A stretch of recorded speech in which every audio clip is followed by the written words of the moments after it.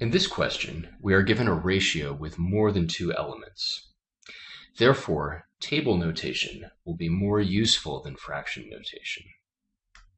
For example, if we label the colors A, B, C, and D, then we can write the number of marbles as 3n, 4n, 6n, or 8n.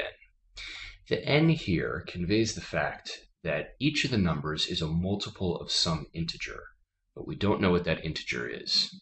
That's the definition of a ratio. We're interested in the total of all the marbles.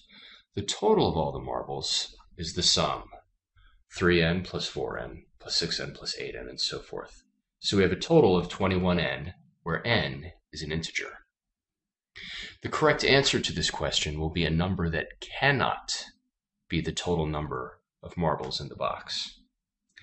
Well, the total number for a valid case will have n as an integer and therefore will be divisible by 21. Since 21 equals 3 times 7, a valid case will be both divisible by 3 and by 7. We can check the answer choices. If one of them is not divisible by 3, or if it's not divisible by 7, then it cannot be the total number of marbles, and therefore it is the correct answer. The 3's are really easy, because we can sum the digits of each number and see whether the sum of those digits is divisible by 3. For example, 6 plus 3 equals 9. That's divisible by 3, so 63 is divisible by 3, and so forth. 8 plus 4 equals 12.